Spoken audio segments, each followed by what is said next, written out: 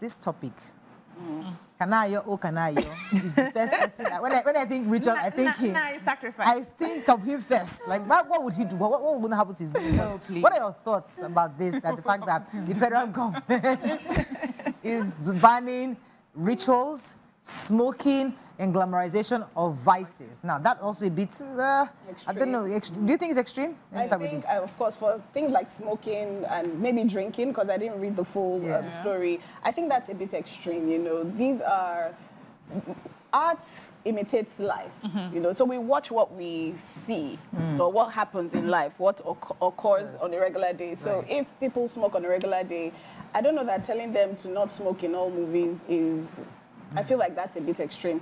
However, that ritual, I say thank you very much, sir. I agree. I am with you 100% because movies also have a way of just shaping people's opinion of us as people.